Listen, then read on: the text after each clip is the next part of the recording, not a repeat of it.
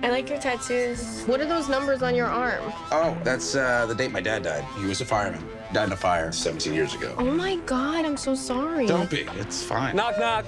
Who's there? Not your dad. Push a bit, little bit, roll it up, take a hit. You can't focus on Scott anymore, honey. He's 24 years old, Marjorie. Let that fucking bird fly, please. Don't worry, Mom. I know your daughter got smart and went to college and abandoned us. But I'm still here. I'm gonna be here forever. Yeah. People told me slow my roll. I want to become a real tattoo artist. Your work is mad inconsistent. Obama ain't right. Oh, I love your tattoos. This is my favorite.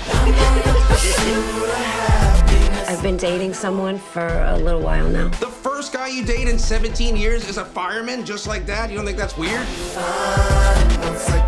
You're gonna have to pull your weight a little more around here. Maybe help Ray get his kids to school. Kelly, do you know him? He's a new friend. You okay? You know, you could tell me. I'm okay.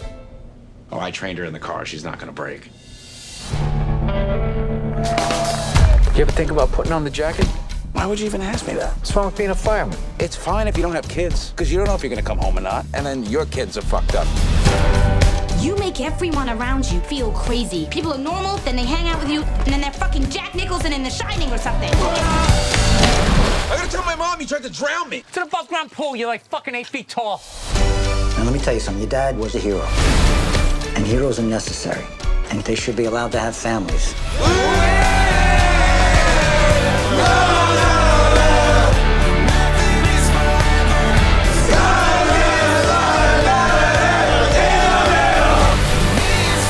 You gotta get your shit together.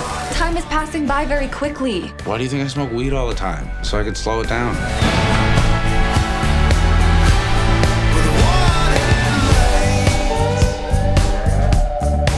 I just feel like everybody's always disappointed in me, and I never live up to anybody's expectations. Hey, thanks for listening to all this. You're one of the few people who treat me, like a person. You're welcome.